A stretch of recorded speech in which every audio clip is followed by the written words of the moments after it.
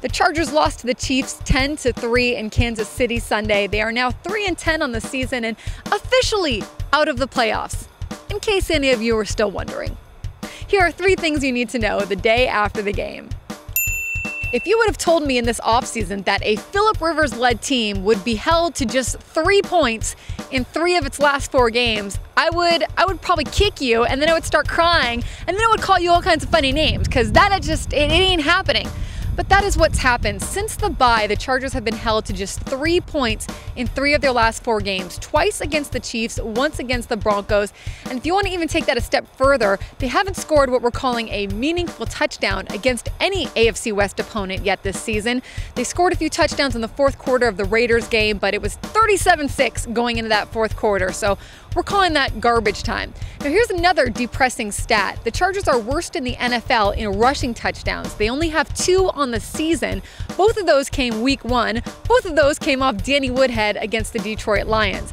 So it would be fine that they haven't scored any rushing touchdowns if they were scoring all kinds of other touchdowns, but that isn't happening. This is an offense that is in quicksand. It is stuck.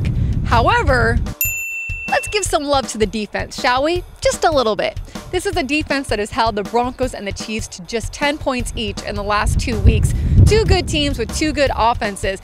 This Chargers defense looks like it's finally beginning to find a little bit of an identity and a bit of a core. Jerry Atautu, Denzel Perryman, Jason Verrett, Manti Te'o, even Jaleel Addae starting to come together and play as one unit instead of just a bunch of individual players doing their own thing out there. They're starting to build an identity, starting to know who they are as a defense, starting to show some signs of life, what their strengths are, how to play off of one another, and that they can hopefully carry that into the next season.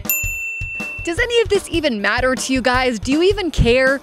I mean, the Chargers are playing what could be their very last game in San Diego on Sunday, their very last game at Qualcomm Stadium on Sunday when they face the Dolphins. It could be the last time we ever see them play here as the San Diego Chargers. So, does any of this even matter to you guys, or is it all just about that?